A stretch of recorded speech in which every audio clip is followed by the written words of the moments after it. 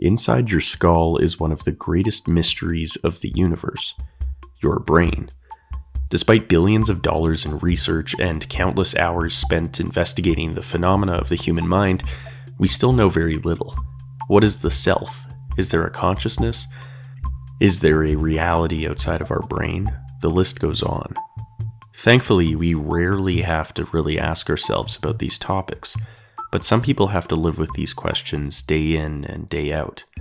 For sufferers of delusions, agnosias, obsessions, and inexplicable desires, what it means to be oneself and navigate a stable world has been entirely corrupted. Historically treated as sideshow attractions, those with severe psychological issues have always been considered as reminders of the fragility and oddity that is the human mind. However, recent shifts in discourse has viewed those afflicted with these issues with a greater level of sympathy. This video will recount 15 of the strangest psychological issues. However, I would also like to remind everyone that these are real issues suffered by real people. Although the disorders may be at times humorous, this does not excuse crude jokes about the conditions themselves. This video should function not as a freak show, but rather as a reminder of the power and mystery behind human psychology. This video is sponsored by Brilliant, a fun and compelling way for students and the self-motivated to learn about math, science, and logic. Before Brilliant ever reached out to me, I actually used their service when I decided to take up psychology. One of the main requirements in psych is an understanding of statistics. Unfortunately, the dry exercises and explanations in my textbook didn't really motivate me to learn anything. Then I used Brilliant, an interactive way to learn math, science, and computer science. This worked, and I actually got straight A's in both my stats courses. This makes sense as interactive learning has proven to help you learn 6 times more effectively than watching lecture videos. I also explored a lot of their other features. I'm really interested in science, and I found their course on science essentials very compelling.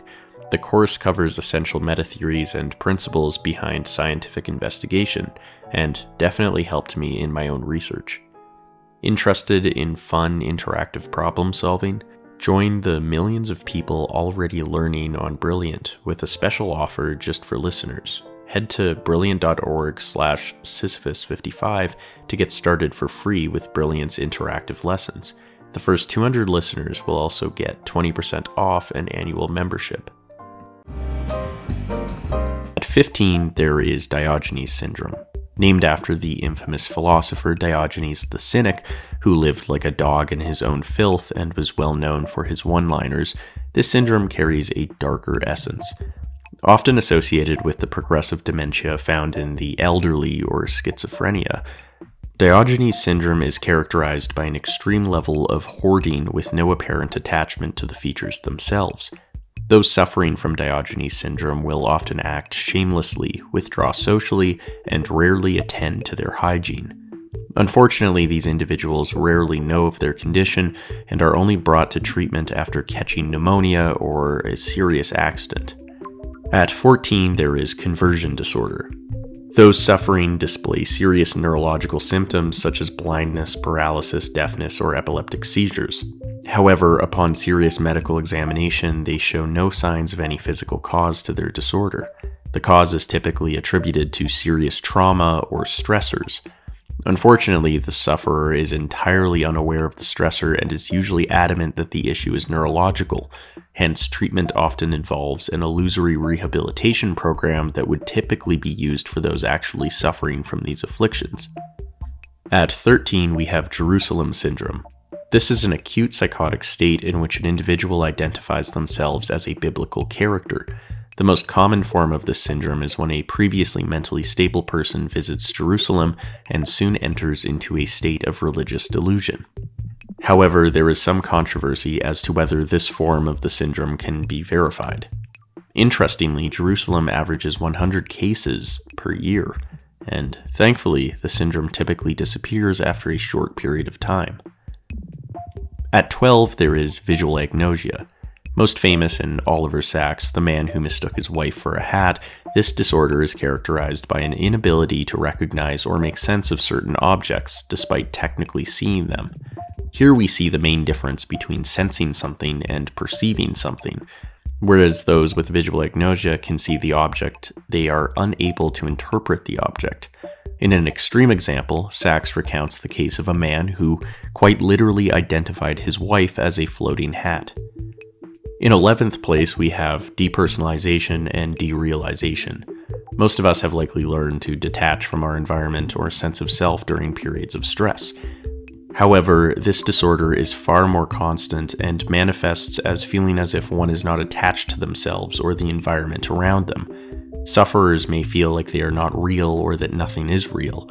Objects may appear colorless or flat. They may question their own existence. At 10th, we have Truman disorder. If you haven't seen the movie The Truman Show, it's about Truman, a man who's living a perfectly normal life, except one thing. His entire life is a TV show, and everyone he knows, including his wife and best friend, are all paid actors who are in on it. Everyone knows except him.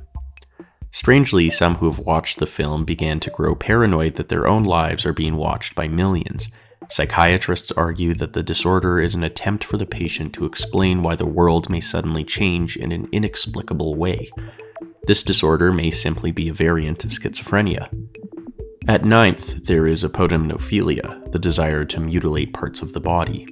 Displaying similar symptoms to OCD, the disorder is characterized by an obsession to remove a limb. Although the desire may stem from some sort of sexual origins, some cases reveal that the obsession may also be wrapped up in a sense of identity. In 8th place, we have walking corpse syndrome, also known as Cotard syndrome. The symptoms can include severe social withdrawal, a refusal to eat, and hearing voices from the dead telling them that they have died. In severe instances, individuals will ask to be taken to the morgue. The causes typically involved more severe underlying medical issues. In 7th place, we have Alice in Wonderland syndrome. Somewhat similar to derealization disorder, the patient feels as if they are in a dreamlike state. They experience an altered perception of their own body image, time, and space itself. They may hallucinate and experience an altered sense of speed when moving. The syndrome is named after the psychedelic Lewis Carroll book. At 6th, we have dissociative identity disorder. Historically termed multiple personality disorder, DID is characterized by the presence of two or more distinct identities.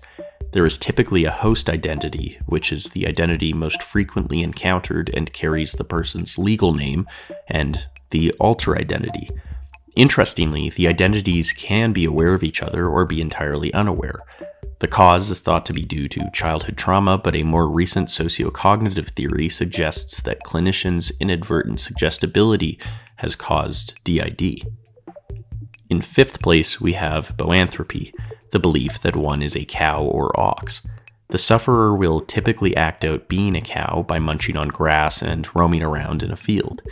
Interestingly, this disorder appears to come up in the Bible, in which a boastful king goes insane and lives like a cow for 7 years. What could be stranger than thinking you're a cow? In 4th place, we have clinical lycanthropy, in which the sufferer believes themselves to be a werewolf. Symptoms can include the pairing of somatosensory aberrations, such as believing oneself to be growing hair, and strange thoughts, such as the belief that one is about to transform into a werewolf. At 3rd place, we have Capgras delusion. Typically, the patient becomes convinced that a family member or somebody close has been replaced by an imposter.